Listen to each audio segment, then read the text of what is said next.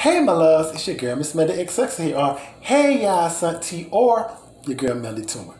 As we know, this is Pride Month, but one thing that I really want to stress is I want to stress that my whole entire LGBTQ plus community, make sure that you're taking care of your mental health. I know there are so many kids who are dealing with, just so much verbal or physical abuse in the home they live in because their parents may not accept that they're gay or bisexual or transgender anything. And I know also sometimes people get put in situations where they're not allowed to be them or they go through verbal abuse. So whatever you're going through as a member of the community, make sure that you're taking care of your mental health, because so many people want to say, I'm an activist and I do this, but are you truly taking care of your mental health? Are you concerned about what you want to do for the community, or are you concerned about more about your mental health? Because your mental health has to be good in order to be an advocate for the whole entire community. So make sure, my love, that you are taking care of your mental health. And if there is something that is stopping your mental health or something that is